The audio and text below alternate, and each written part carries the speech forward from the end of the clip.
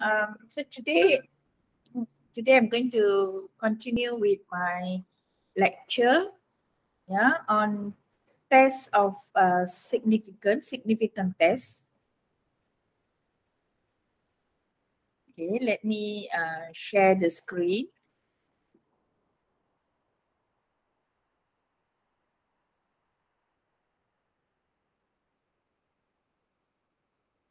I will be uploading some material. Yeah, I keep on uploading material in our Google Classroom. Yeah, I'll be uploading. So make sure that you follow the classes closely. You want to post any question, you're most welcome to post questions regarding your topic of research. Yeah. All right. So today's lecture will be more on what are the tests that you need to know, what are the tests that you should be doing with your data. This question always comes up with the student, yeah, because they are very unsure which test is relevant to the research. And if you tend to do wrong analysis or tend to use a wrong test, then all of your outcome of your research is no use at all, because you're not answering what you're supposed to answer. Yeah. So generally, the tests that I'm going to discuss here are very general. Yeah, it's very general, and I don't want to put too much things inside this slide. You know why? Because at the end of the day, most of the tests you will be doing, the most you will be doing is a t-test. We have ANCOA, ANOVA, we have higher level, yeah. And normally, students do not use this, especially when you are undergrad. Yeah, you will not be using, because you must remember your research paper. You are trying to show that you are doing an intervention. You're doing an intervention where the outcome is going to benefit the society. That is what your aim here. It's not to use the most sophisticated software to analyze your data. Yeah, that is not the main idea. So the main idea here, you need to analyze your data in a simple method, and understandable. Whoever reads your research, they know, oh, from this statistic, I know that what is relevant here. You see? So I encourage you all to use more a descriptive type of analysis, yeah, where you find mean, yeah, you find percentage, you find standard deviation, and you display more of pie chart, bar chart. Yeah. Sometimes when your statistics becomes too complicated, you don't know to do the interpretation. You don't know how to interpret your reading. Yeah. So interpretation here plays a bigger role than the method of analysis, right? Okay. So when you have two groups, definitely when you have two groups, then only you can compare. If you only got one group, you cannot compare. Okay, so two groups here, not necessarily you need to have one experimental, one control group. It could be one group, but you are doing your analysis 2 or 3 times. Yeah, you're doing the analysis 2 or 3 times. That means you're doing your pre-test, you're doing your post-test, and so on. Yeah? So now here is, so when we are doing multivariate analysis with SPSS, actually what we are doing, we are doing comparing means. Yeah, when we say univariate means one group. When you have multivariate means you have more than one group, more than one variables. So you can do a t-test, you can do one sample t-test, you can do independent t-test or living test. Yeah? You can do PET t-test, you can do ANOVA. Yeah, these are the tests that you can do. So before we go into deeper to all this analysis, I must do a replay first. Replay means we do a revision first. What is continuous data? What is categorical data? And another common mistake is students do not know what type of data they are collecting. If you don't know your type of data, definitely you don't know which type of analysis are you going to do. Yeah. So if we have a continuous data, yeah, the output, yeah, output, your data you collected definitely will be having a lot of values. Example, temperature. If you are doing a science kind of data, it will be temperature, documents, and all that. So each value is relevant to another. So once we can use for if we have a continuous data, I have discussed in the earlier slides. You can look back. What are the example of continuous data? So if it's a continuous data, you can use one sample t-test. You can use PET2 test, two sample t-test. Yeah. If we are using a categorical data, our data are all categorical. Categorical, like classification. Yeah. Then each value is not relevant to one another. Categorical data, they are not relevant. For example, you say yes or no. They are not relevant. So the type of test you can do when it's a categorical data is Wilcoxon sign rank test, Fisher extract test, Pearson chi-square test, McNemus test. All these are in your outcome, yeah, outcome that given to you, yeah, outcome of this lesson, yeah. Okay, so so if you have a categorical data and you want to do a t-test, definitely you cannot do. It's out. Yeah.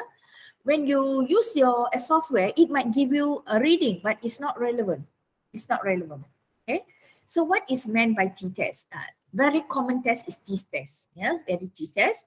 The t-test compares the actual difference between two means in relation to the variation in the data. That means you have two different mean, and the variation depends on the standard deviation. And we have one sample t-test. Okay, one sample t-test allows us to test whether a sample mean is significant different from the population. That means you already know the mean of the population.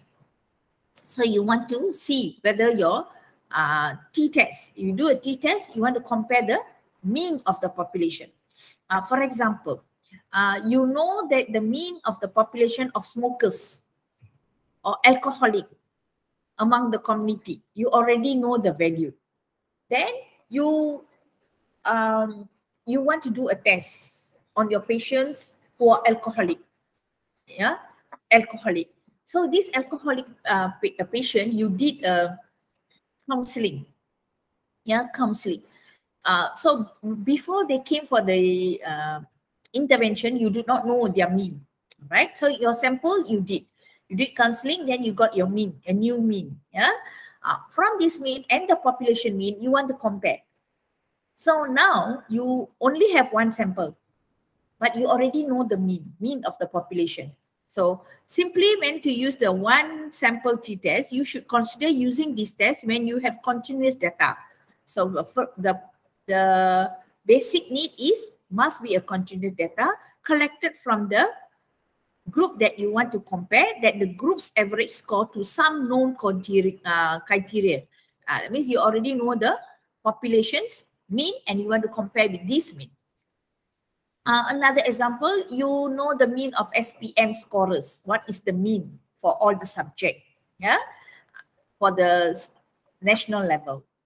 And then you want to know the sample in this school. So you're comparing. So you can do one sample only. So you do one sample t-test. Yeah. So often perform for testing the mean value of the distribution.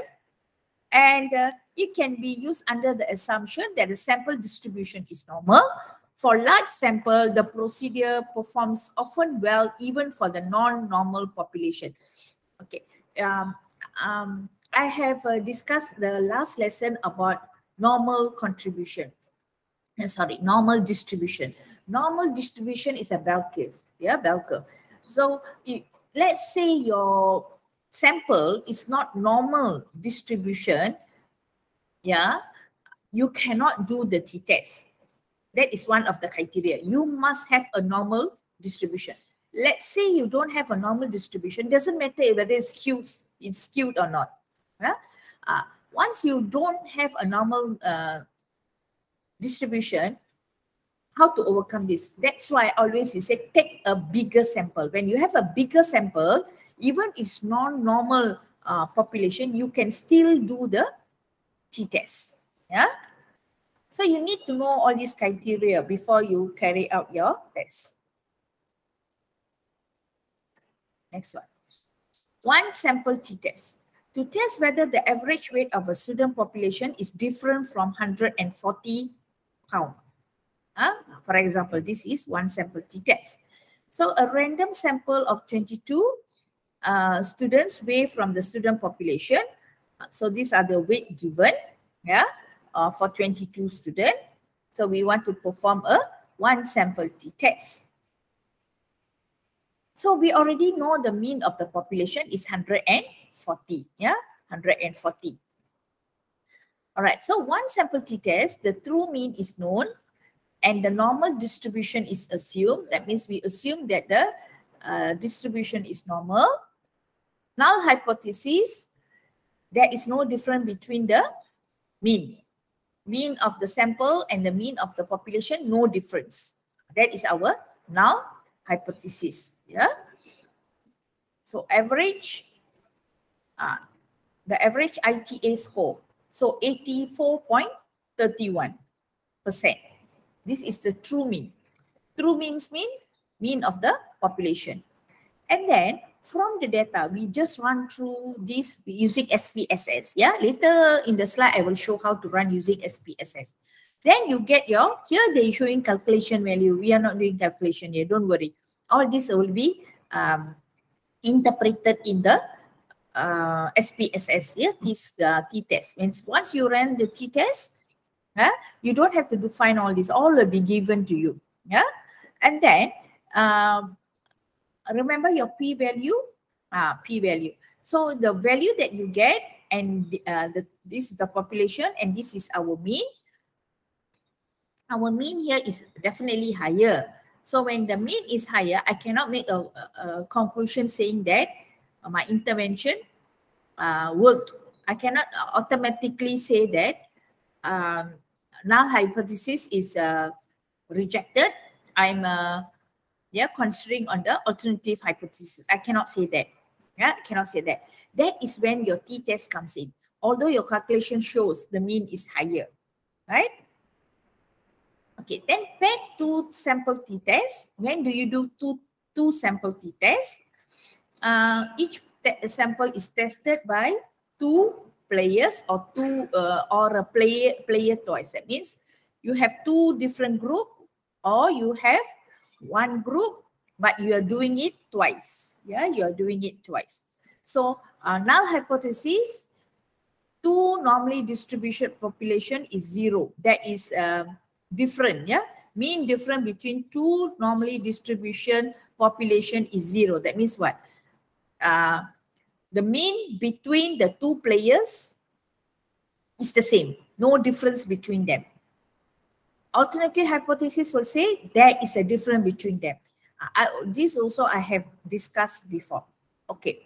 So now my p-value, the p-value after running the SPSS, the p-value will be given. So the p-value that I get is 0.1701. Right? Which is more than my 0.05. So when this value is more, then I can say the difference is not statistically significant. That means no significant. No significant means, I cannot reject my null hypothesis. That means whatever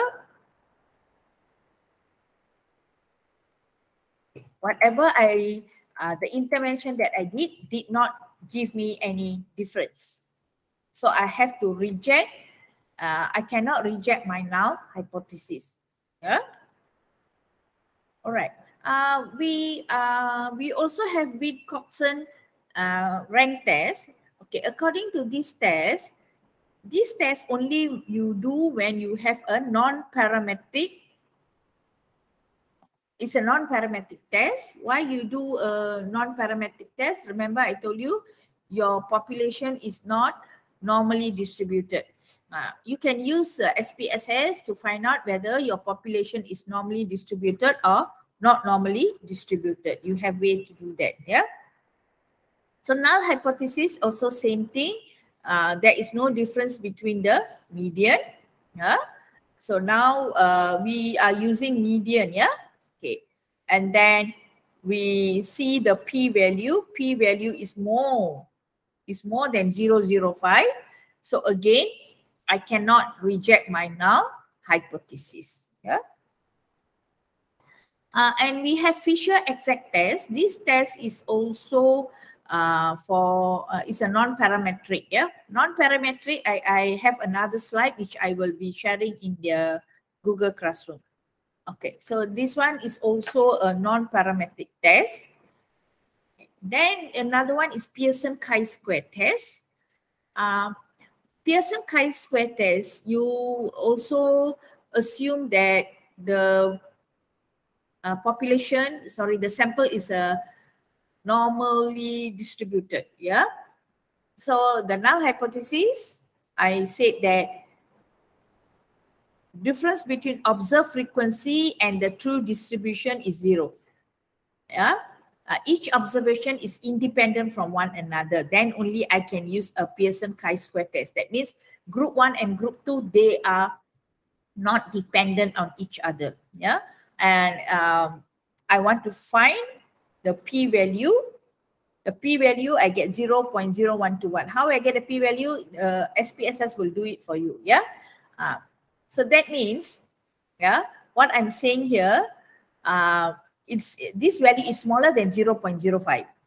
When it's smaller than 0.05, significant. Significant means I reject my null hypothesis, I accept my alternative hypothesis. So what I'm telling here, my intervention worked. That means there is a difference between the two groups. There is a difference between two groups. Maybe it could be one group, pre and post. So there is a difference between the pre-test group and the post group. All right, this one is McNemus test. It's also a non-parametric test, yeah. According to your outcome, you need to know what are the tests that you'll be doing, whether it's parametric or non-parametric. Then we use again, you look at it's a non-parametric test. Null hypothesis. Null hypothesis always say both also same, both group also same, yeah. Then I find out whether the value that I get is smaller than 0.05. So when it's smaller than 0.05, you look the score here is smaller, yeah. Is smaller than 0.05, then I say it's statistically significant. There is a difference between the two groups. So I can reject the null hypothesis. So whenever I run the SPSS, I always hope my P is less than 0.05.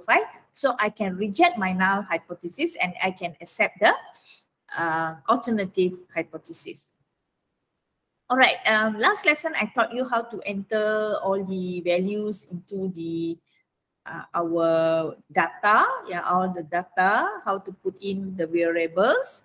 So for example, here I already put in the weight, yeah, put in the weight. So after that, I want to compare mean. I go under analysis with my weight. I go under analysis, I compare mean. So I have one sample t-test. I do one sample t-test. Yeah. So just now remember 140. Yeah. So I'm testing here my weight. Test value is 140. Okay. Now this is the outcome. Outcome. So no need to calculate anything. All this will come out for you. Okay. The statistic test for here what is important, how to read. How to read. The statistic for the test are in the following table. How you interpret. The one sample t-test statistic is 3.582. This one. Yeah. T-test. This is the value. P-value. Look at your P-value. P-value. This is my P-value. 0.02. Which is less than 0.05. Remember, when it's less, the level of significance used for this test, Such a p-value indicates that the average weight of the sample population is statistically significant, different from 140 pounds. So in 95 confidence interval estimate for the difference between the population mean weight 140 is 11.27. This one. That means you are 95% confident. Yeah. The confidence level that's why is 0.05. Yeah, 0.05 from 95%, 5%. Remember the graph I show you where the 5% will fall? Lower and upper level. So what can I say? When this is less than 0.05, so I know that the intervention I did, yeah, is successful. That means my null hypothesis, what is my null hypothesis? My null hypothesis, I said mean sample is equal to mean population. So my alternative hypothesis, mean sample is not same with the mean population. So now I'm telling you that my intervention, whatever I did, has improved my samples reading from the average. So maybe these people, they went through a program to reduce their weight. For example, they went for London management program. They want to reduce their weight. So when they started the program, maybe the average of the weight was 140 pounds. 140 pounds. So from 140 pounds, they went through this management weight management program. Now the average became less. That means the group, everyone managed to reduce weight. So when they reduce weight, now I'm doing a test to show that my intervention, whatever exercise they did, improved their weight. So now after putting in all the data, it shows that really the program worked. Because here shows, you see, statistically significant. Statistically significant, that means they improved. I'm rejecting my null hypothesis. I'm accepting my alternative hypothesis. And then we also have another kind of t-test. Yeah? So the purpose is to test whether or not the population represented by the two samples have a different mean. This one we call as independent sample t-test. Yeah? Independent sample t-test measure the significant difference between in the means of two category, two variable, or two group. Okay, like example, whether there is a significant difference in the satisfaction level of consumer using prepaid and postpaid packaging. Here we have package in two subcategories that are variable, and test variable is satisfaction level. Or social work students have higher GPA than nursing students. Social work students volunteer for more hours per week than education majors. So here we have two groups which are not related at all, isn't it? Yeah, we are testing two groups where they are not related at all. Just now was one group, they are related. The same people undergo the weight management program or London management program. After the program, they are the same people. You pair them up. You pair them up. When you have paired them up, you call them as paired t-tests. Yeah, so we have different t-tests. As I told you just now, depends. Yeah, so you must do the correct test individually. Yeah, depends on your research question. Independent sample t-tests, that grouping variable or categorical variable should be measured on nominal scale, whereas test variable should be measured on interval scale or ratio scale. Yeah, this is the level of measurement for this test. Normality, I talk so much about normality. So you might be thinking, when I collect the data, how do I know whether is it normal or it's not normal, my distribution? You can do it in your SPSS. We call it as living test. Yeah. So normality, the test variable should be normal, yeah, or homogeneous. The group must be homogeneous. In order to check the homogeneity, independent t-test has a living test. So whether you want to know whether your sample is normal, homogeneous, you must do leaving test. If the test variable is abnormal, then we cannot proceed to independent t-test. Rather, we have to switch for non-parametric test, which is alternative for t-test. So for t-test, alternative test is Mann-Whitney test. And so here you need to be clear that we have parametric test and non-parametric test. As a statistician, I always like to do a parametric test compared to a non-parametric test. So t-test is a parametric test. So to do a parametric test, a t-test, I have few criteria. One, my sample distribution must be normal. So to know whether it's normal or not normal, I must do a leaving test using SPSS. If my distribution is normal or homogeneous, then I can call it as I'm going to do a parametric test. So from a parametric test, I must decide whether I want to do a t-test. T-test also, we have different t-tests. One sample t-test, independent t-test, two pair t-tests. But I don't want to go very deep inside there. You will get scared of statistics then, right? So you just have to know, this is just knowledge that, we have two type of tests. So now non-parametric, I cannot do two tests. T-test is not applicable because your distribution is not normal. So I will do Mann-Whitney test. All these programs, you can find it in SPSS, all right? Okay. Now, you see, like normality, I want to know whether my distribution is normal or not. Normally is well proof lah. So what I do, use SPSS, go under descriptive. All this I'll be sharing with you later. You put mean, standard deviation, kurtosis, minimum, maximum, then you just continue. And then what I want to test on, I want to see normality for what? Education, whatever. So you go on and you click the leaving test. The independent sample t-test assume that the variance of the independent variable for both groups are equal in the population. So this assumption is evaluated using leaving test. Leaving test is for what?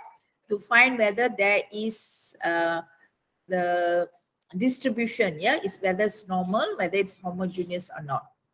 The null hypothesis for this test state that the variance for both groups are equal. The desired outcome for this test is to fail to reject the null hypothesis. We want to demonstrate that the mean is equal. We want to demonstrate that the variance for the both group is equal.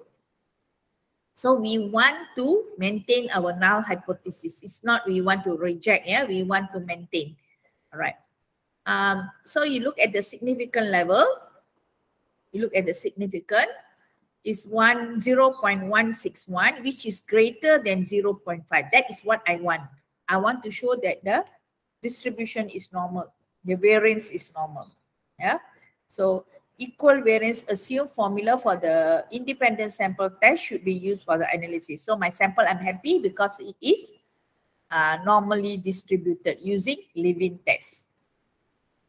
Okay. And then there is another thing here that we see skewness and kurtosis. The values here, this also shows whether your distribution is normal or not normal. Just now was leaving test, one way. Another way, or some of us will do both also. So skewness is negative 0.137. Kurtosis is 1.2. They fall between +1 and -1. Actually, they can go until the range. They can go between +-2, +-2. Here they accept the value and +1 and -1 skewness. Okay, skewness is well okay, good. But the kurtosis outside the range lah. So if you see here, we have to reject that the variant, equal variance is rejected lah using this test. Yeah. Okay, now independent t-test. Independent t-test. This is how you run your SPSS.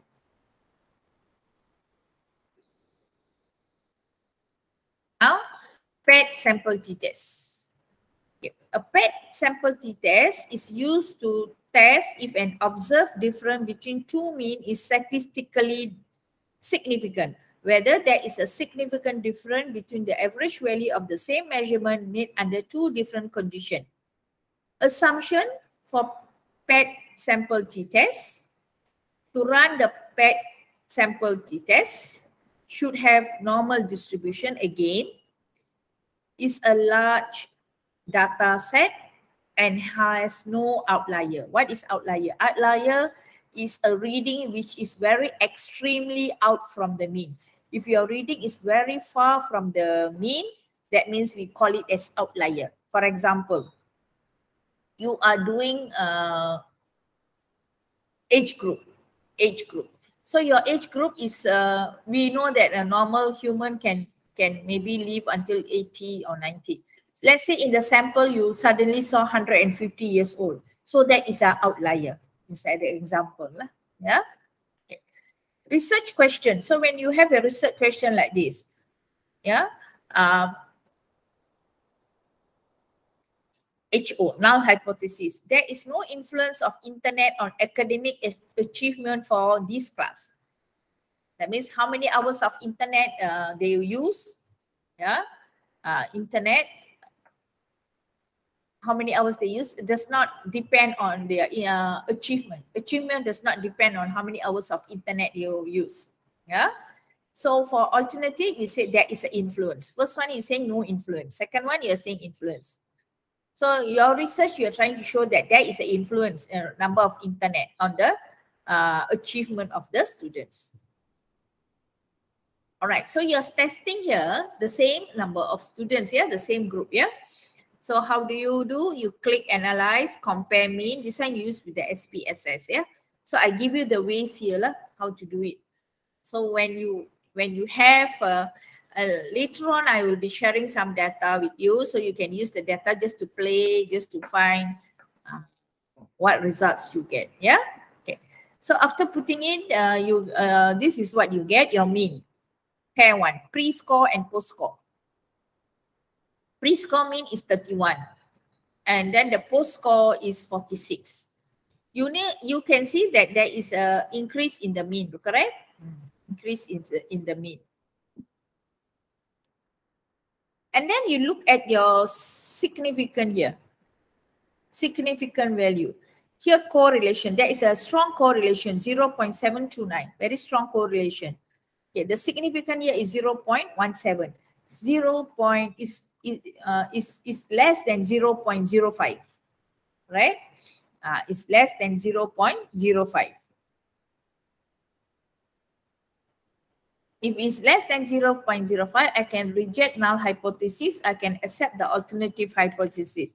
That means I'm going to say that there is an influence of internet on academic achievement for this class. That's all. Huh? All right. You see your pre-score and your post-score, your mean. There is a difference between the mean is negative 14.7. It's significant, you see, 0.000.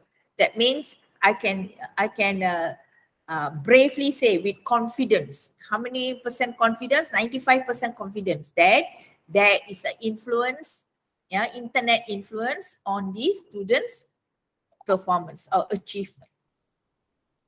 Okay. So there is, you see the conclusion? There is a statistically significant mean score gain from the pre-score to a post-score. Given that the researcher is interested in assessing the result in one direction, that is one tail test. This is what I have discussed before. So the significant value, two tail, locate in the above table. Above table just now was two tail. Yeah, two tail, yeah. So it must be divided by 2 before reporting the final result. In this case, the it remained the same.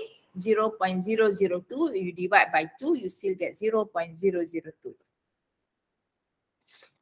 All right, the next one is analysis of variance or ANOVA. Here just now we are talking about 2 groups only. Now we are talking about 3 groups or more category. Yeah? Then ANOVA comes in. ANOVA comes in. You must have 3 groups, but I know we don't go to that level. Yeah?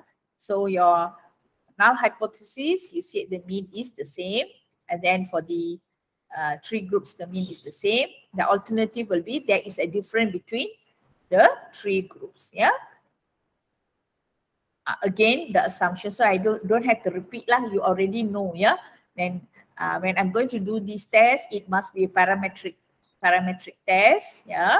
And your data should be interval or ratio, and there must be a normality. Yeah. Normality. How to prove the normality? I will do Levin's test. Yeah, Levin test. So this one I discussed already. Yeah. For Levin test, we try to show that our null hypothesis is accepted. We want to say the variance are equal. If the test is not normal, then we switch to non-parametric. Yeah. For example, Kutzler-Wallis test, that is alternative for ANOVA. Yeah. Whitney-Wen is for t-test alternative. ANOVA is different from t-test, yeah, because t-test is for 2 groups, but ANOVA is 3 groups or more. So that's the example lah, right? ANOVA see only significant difference, yes or no? In order, okay. So you want to see whether there is a difference between the means lah.